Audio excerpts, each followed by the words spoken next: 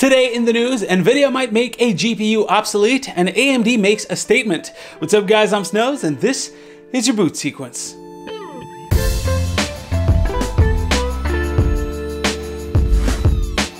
Let's get started with Nvidia. As we've seen in the past few weeks, it seems like the company is testing many configurations of their GPUs, likely because AMD was able to show how strong their new RDNA 2 architecture is. There were two versions of the 3070 Ti and one extra version of the RTX 3080. Also, while the release date was never confirmed by the company, the 3060 Ti was allegedly supposed to be released on November 17th and is now delayed to December 2nd. So where is Nvidia now? What are they currently testing? Well, according to legendary leaker Kopite7Kimi over on Twitter, Nvidia is about to almost kill the need for an RTX 3090 with a new SKU allegedly called the RTX 3080 Ti. How would it kill the 3090? Well, let's compare the alleged specs of the upcoming card to the 3090. The 3080 Ti would have 10,496 CUDA cores, which is the exact same number as the 3090. It would also sport 20 gigabytes of GDDR6X as opposed to 24 for the 3090. Besides the 4 gigabytes of VRAM, the main difference would be the memory speed at 19 gigabits per second instead of 19.5 for the 3090 and the lack of NVLink in the 3080. TGP would be the same as the 3080 at 320 watts. Now, if this 3080 Ti does come to fruition, the 3090 becomes irrelevant for gaming. SLI is pretty much dead and 4 gigabytes of VRAM at that level won't make a significant difference, which brings us to the price. We don't actually know it, but if I had to guess, Nvidia will want to position themselves within the RX 6900 XT at the $999 price point. But since, according to the leaks, AMD's cards have very impressive overclocking potential, I'd say they might want to go for a more conservative price point. Maybe that'll be able to spark a GPU price war and we might get these cards for $899, who knows? So what do you guys think about that possible 3080 Ti? Let me know down below. Speaking of conservative price points, the specs, or at least the specs in testing for the upcoming RTX 3060 and 3050 Ti have finally emerged in the leakosphere.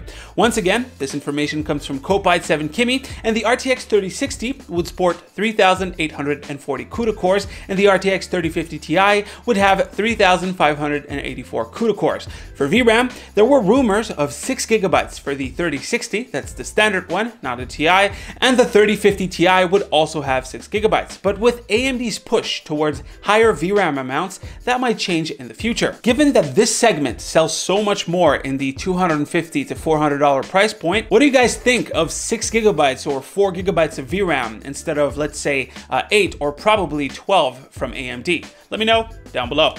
Next up, we got 3D Mark. The company has just revealed their first fully ray-traced benchmark for their suite. Now, you might be saying, but isn't that Port Royale? Well, no, Port Royale still uses hybrid rendering, whereas this new test is pure DXR ray tracing. Tom's Hardware benchmarked a few RTX cards on the test, and it looks like the last generation of RTX cards could barely crack the 30 FPS barrier. The new RTX 3000 series, though, managed to stay above 30 FPS on average, at least for the 3070 and up, while the 3090 goes as far as 55 FPS. If this is how taxing fully ray-traced scenes are in late 2020, I don't see a fully ray-traced game that is not Minecraft or Quake RTX for at least the next 4 to 5 years. At least hybrid rendering seems to allow for quite a nice result without killing current gen performance. It's going to be interesting to see how AMD GPUs compare in tests like these though, as well as in hybrid rendering. Speaking of AMD, the company has made a statement about its ray tracing support. The company said, and I quote, AMD will support all ray tracing titles using industry-based standards, including the Microsoft DXR API and the upcoming Vulkan ray tracing API.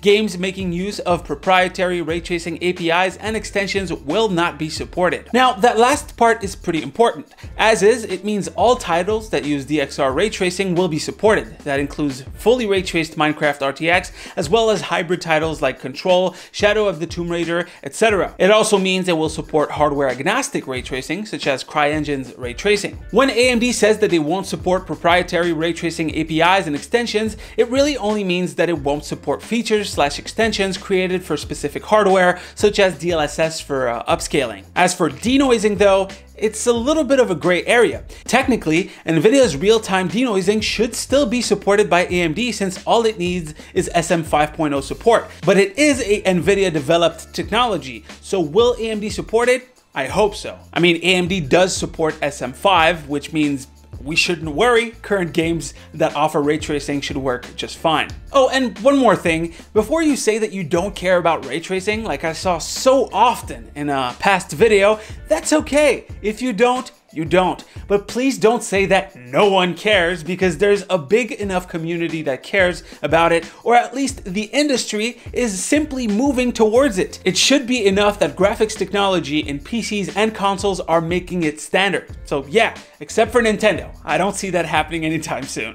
Anyways, guys, that's pretty much it for the catch-up today. Hopefully you've enjoyed. Drop a like if you liked it, a comment if you want to talk about how my beard got a lot smaller. Stay frosty, my dudes, and I'll see you on the next one. Oh, and you can click right here to see the latest video right here to subscribe to the channel. Take care. You know it right.